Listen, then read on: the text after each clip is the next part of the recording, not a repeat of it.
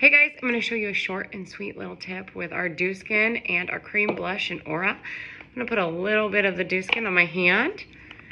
And then I'm going to take just a little bit of this cream eyeshadow in the Aura shade and put it on my hand. Get a little more than that. And I'm going to mix the two together. So, sometimes you see a little bit of foundation or tinted moisturizer with a little bit of a glowy finish. And this is a great way to do that. So you can take a product that you have and love and get a little bit of a fresh look on it. It's not gonna look super shiny on your skin, but it is gonna give you just a really pretty glowy look. And you got two products to create one new product.